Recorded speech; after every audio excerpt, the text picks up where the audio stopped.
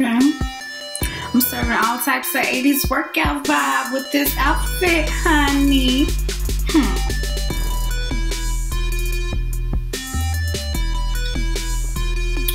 Okay.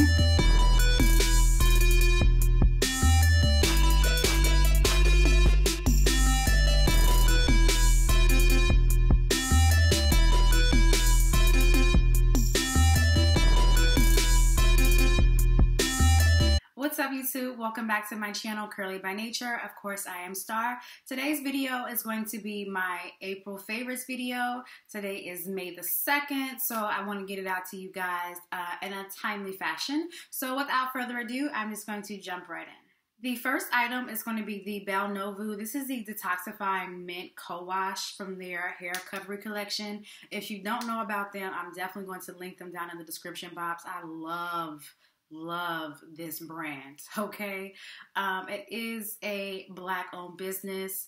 It's a small business. Everything are, all the products are handmade in small batches with love. So the quality is on point. The ingredients are on point. So holla at them, okay? But anywho, again, back to this Mint Detoxifying Co-Wash. It has activated charcoal and peppermint oil. It's a sulfate-free cleansing conditioner. All of the products are no mineral oil, petroleum, parabens, artificials, or GMOs. This has completely replaced my monthly shampoo. I only shampoo once a month. I co-wash my hair on a weekly basis, and this completely eliminates all of my buildup from my scalp, but it doesn't strip my hair of all of its natural oils. It feels completely cleansed and clean. I love the pepperminty, charcoaly, like you can feel it working. It does something wonderful to my scalp. So this is the co-wash that I have been grabbing for all month long. I have another co-wash from their brand that's just as great, but this works wonders for me when it comes for my buildup. So I have been grabbing it all month long, and of course, it's time to repurchase, and I'm mad because they just had a sale, honey, and I missed it, but that's okay, boo. I'm still coming back. Next is the Aunt Jackie's. This is the In Control. I featured this in the haul. If you haven't seen it, I'll link it, guys, for you. Probably up here in the card somewhere. But this is the Anti-Poof Moisturizing and Softening Conditioner. In that video, I mentioned that in the instructions, it says that you can use this as a co-wash, and I was excited to see the co-wash capabilities. So when I didn't have as much buildup, when I didn't use that other co-wash, I use this as a co-wash for my hair, honey. And for this to be a conditioner, this cleansed the mess out of my hair, almost to the point that if it could have almost like stripped my oils, but at the same time, it was still very moisturizing. It was great for detangling. It had excellent slip. It was great for curl definition. Like, this shocked the out of me, okay? Like, complete shocker. And it's cheap. It was only $7.99 for this is a 15-ounce jar for $7.99, and it worked wonders. And a little bit of this went a long way. I'm definitely going to continue to repurchase this and use it going into this month. It's going to have to stay in the rotation because as a conditioner, this is great for cleansing and co-washing, so I definitely recommend it for that. I would really recommend this for like a regular conditioner to leave in because I felt like it cleansed my hair a lot better than it moisturized my hair, if that makes sense. But definitely halfway bae, okay? Next is going to be another item from the Aunt Jackie's line. This is the Not On My Watch Instant Detangling Therapy, also featured in my last haul. I have been gravitating, if you can see, for this all month. It's great with detangling and single strand knots. It compares a lot to my Kinky Curly Knot Today. I still love my Kinky Curly Knot Today. I'm going to repurchase that forever. But this is definitely, a second runner up, and it's a lot more cost effective. It's only $7.99 for the 12 fluid ounce bottle. It says it helps to soften, restore moisture balance, eliminates tangles and knots for natural curls, coils, and waves. It didn't do anything for me as far as curl definition, but detangling, it had great slip. It has like a light smell to it. A light smell. It doesn't linger. It kind of smells citrusy, like a orange creamsicle is what this remind me of. But it doesn't linger in the hair, so it doesn't really bother me since it has that fragrance. But again, definitely great for detangling. Didn't do much for definition, but it did feel moisturizing and it had wonderful slip. Next is going to be the styler I've been gravitating for all month, with the exception of trying a new product. This Kinky Curly is bae. Of course, this is the original curling custard. As you can see, I've been putting my foot all the way up in this. That's how much I've been using it. This just gives me the best results out of all of my stylers. With the close second runner-up of the new Silk Elements Pure Oils that I just did a review on. I'll put that up in the cards for you guys as well. That's definitely a great dupe. And I haven't shingled that in my hair. This I usually always shingle in my hair. It makes my hair last a really long time. Up until wash day, I have the same definition from day 1 to day 6 or 7, depending on which day I decide to wash. So this is a staple in my collection. And again, this month, because I've been working out a lot, I just, I had to use this because it definitely holds up in my hair. I don't have a cream to mention as part of like my wash and go process for this month because I've been trying out different creams because I have a lot of new products I wanted to bring in, but I don't have one to mention, so I'm just going to jump right into the oil. This is the Jamaican Black Castor Oil by Sunny Isle. Now, I've always used Jamaican Black Castor Oil in my wash and go routine, but I haven't always used this brand. And I'm going to tell you why this brand has been like my favorite, because this is actually pure 100% Jamaican Black Castor Oil. My Jamaican Mango and Lime, I looked at the ingredients and I didn't even notice until I compared the two bottles. That has some other things mixed into it, and it wasn't as thick as this is. And I've actually been using this on my scalp as a part of my scalp massages.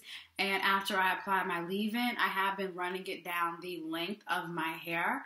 Basically, it helps to like close up my cuticles and eliminate any frizz or anything. But this says it's the only Jamaican Black Castor Oil approved for export by the Jamaican government. I don't know, how factual that is, but that's what it says on the bottle. And it's the extra dark. So this I've been loving for my scalp. I've seen a significant difference in the results as far as like growth in this product as opposed to the previous Jamaican Black Castor Oil I was using. So I'm definitely going to continue to purchase this one. So that's all for hair, you guys. Next, I'm going to jump into what I've been using on my skin. My skin has been in rare form this month. Like, I don't know what was going on with the month of April, but I've been getting a lot more like hormonal breakouts down here on my chin. I have like some hyperpigmentation right here from a breakout that I'm working on getting rid of. But what's been working to clear up not only the acne, but the hyperpigmentation are the products that I'm going to show you next. First off, I've been using these Say Yes to Tomatoes Clear Skin Detoxifying Charcoal Face Wipes. Typically, I don't wear makeup. My skin is really sensitive and I don't know how to put it on. But I use these when I'm working out or when I go from outside, like to walk the dog or something and I'm sweaty. Basically the oils from my hair kind of sweat down into my forehead and I have to immediately get that up as soon as I come in the house. So I've been using these. These wipes have been making my face feel so refreshed. It eliminates, because it has the charcoal, the impurities, and it just basically stops my pores from getting clogged in between face washes. So this has definitely been helping me through my troubling month of April as far as trying to re-clear my skin. Next up is also a face mask. This is the Pierre's Detoxifying Facial Mask with activated charcoal, black sea mineral mud. It deep-cleans pores and dissolves impurities. Now this is a mask that you're supposed to leave on, let it dry, and wash off. I've actually been leaving this on my face face and sleeping in it overnight to be able to dry out any breakouts that I've had. And if I put it on my face at night before I go to bed after I cleanse and then go to sleep with it, the next day, whatever breakout I had is completely dried out. Then the next struggle I have to deal with is the hyperpigmentation.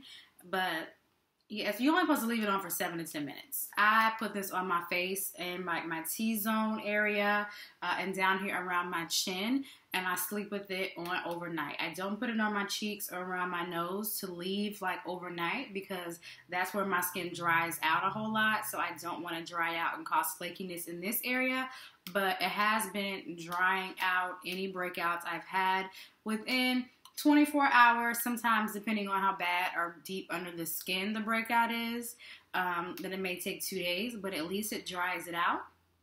Again, it definitely worked. I actually found this at Ross for $5.99. If you guys can see that, I looked it up online to be able to repurchase it. I was only able to find it on Amazon, and it's actually like $15.99. I am going to repurchase it, but I do have, let me just show you guys. I have quite a bit left. I mean, I've used a whole lot, as you can see, this particular month. I love the way it smells too. It smells really light and fresh. That's just all I can describe it as. It's light and fresh. But when this runs out, I am going to repurchase it online. I'm going to look at Ross first to see if I can find it again for the $5.99 as opposed to $15.99. But if you're able to find this online at Amazon or at your local Ross, TJ Maxx, Marshalls, they kind of keep stuff like this, then I would definitely recommend you picking it up. Next for skincare is my little homemade concoction that I keep in here.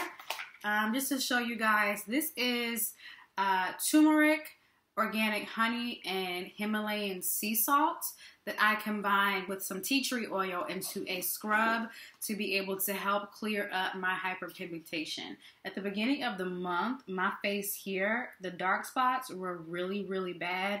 And as you can see, like, they're pretty much almost gone here. This one is new, so I'm still working on that. But the dark spots were really prominent and really, really bad.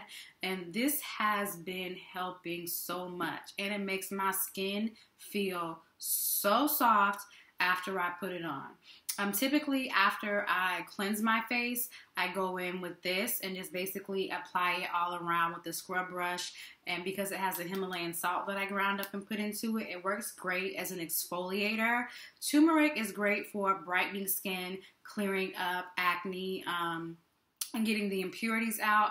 Also, tea tree oil is an antifungal, so it definitely gets down to be able to eliminate the impurities, and it's supposed to help with acne and dark spots as well.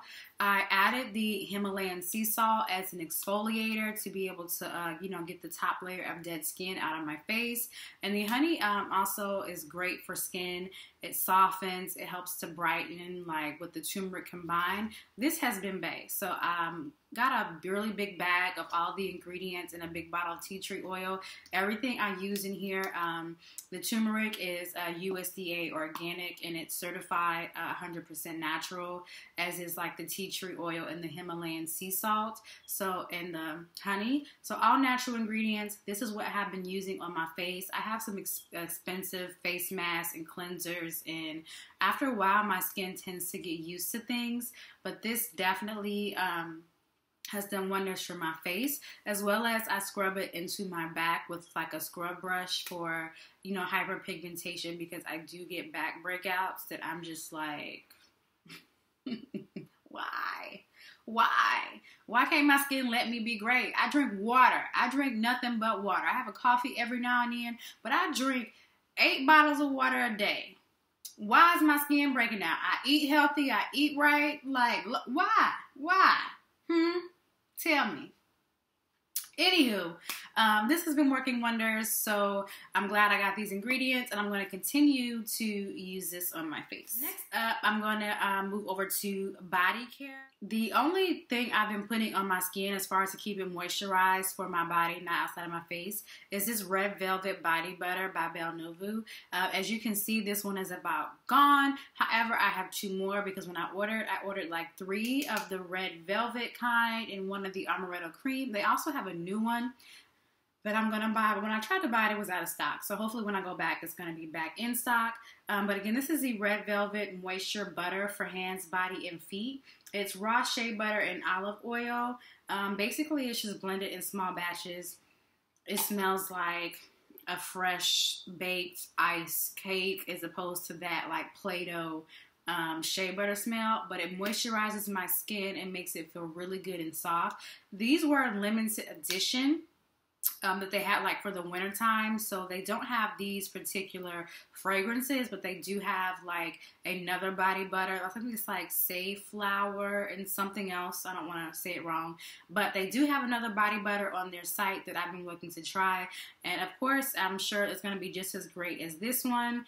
So I'm about to move on to my second jar of the year because this is bae. Like, their body products have been all, as far as moisturizing, it's all I've been putting in my skin. I love it for my hair. So if you don't know anything about the brand, definitely check out their website. Next, I'm going to jump back to a couple of hair items I forgot to mention. These are my Slap Caps by Grace Alea, as you can see. I love my bonnet and like my scarf, but when I put my hair in a pineapple, I have to put my scarf on and then my bonnet on top of that, and sometimes with the satin on top of satin, my scarf wants to slide and I have to kind of fight to keep it on my hair. So I really wanted to try out the Slap Caps because I've heard some great things about it. This does stay on my head all night. I just pineapple my hair and throw this over the top of it. And now because it's kind of like long, I'm not going to lie. Sometimes I wake up and it be down here covering my eyes. But at the end of the day, it doesn't come off my head. And that's the important thing. I also wear it like when I'm working out. Sometimes if I don't want, I wear my hair down sometimes. Or if it's wet, I throw this over top. I've also been using, this is like their baseball cap. I got it in black. And it's satin line on the inside. This is for those messy hair or just came from the gym, didn't have time to, you know, do something to it, throw it on top. It's really super cute. I love that it has the buckle in the back, so if I want to do like a low pony, I can. It doesn't dry out your hair because of the satin. So these are definitely some of my favorites. I can't wait to order more colors of the cap and a few more of these. Because they're bae. I think it was worth the money for me. Now, this is a one-size-fit-all cap, so let me just tell you, depending on the size of your head, my head is a little not that big. Okay, I ain't gonna say small, but it's not that big. And this is kind of wide for the band, so I have to kind of put it down to cover my ears, because if I put it like above my ears or if it's not over it, I feel like it's gonna be too loose. Again, I wake up sometimes and it's like covering my forehead or my eyes, but I washed it and I dried it on accident, but I'm glad that I did because you're not supposed to dry it, but I did dry it on accident, and I'm glad that I did because it kind of like shrank the band around my head so it fits a little bit tighter. So if you have a really small head or not thick enough hair, maybe this won't work for you, but it's definitely worth a try in my book. Last but not least, guys, I have a fragrance to mention. This I mentioned in my spring favorites fragrances, so I'm not going to talk about it too much. This is a brand new bottle, and if you can see that I've used like a good bit of it here. And again, I use these in rotation, so I'm not using the same fragrance every day. But this is the one I have been grabbing for the most. This is the Versace Eros Pour Femme. I love it. It's like a sweet lemon citrus. It has the floral, and it has a little bit of the woody notes on the dry down. I love fragrance, and this is definitely bae. So check it out. So that's it for all of my April favorites for this month. I hope you guys enjoyed this video. Comment down below and let me know some of the things that you've enjoyed for this month. And as always, don't forget to like, comment, and subscribe.